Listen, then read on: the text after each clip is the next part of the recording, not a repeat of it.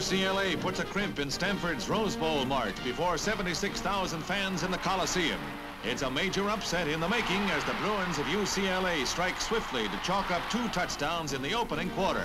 A block kick leads us swiftly to the second. Bruin end Pete O'Garrow races 42 yards into pay dirt, and the favored Indians are 14 points in arrears. Stanford came close to tying it up. Trailing by 7, Brody engineers a second touchdown. Raftery snares this Brody aerial for a 40-yard gain. And then the 2 Indian stalwarts connect again for the TD. A long pass and a terrific diving catch into the end zone. The score is 14-13. The conversion tells the tale. It is blocked, and the UCLA Bruins win by that 1 point. Close, and yet so far.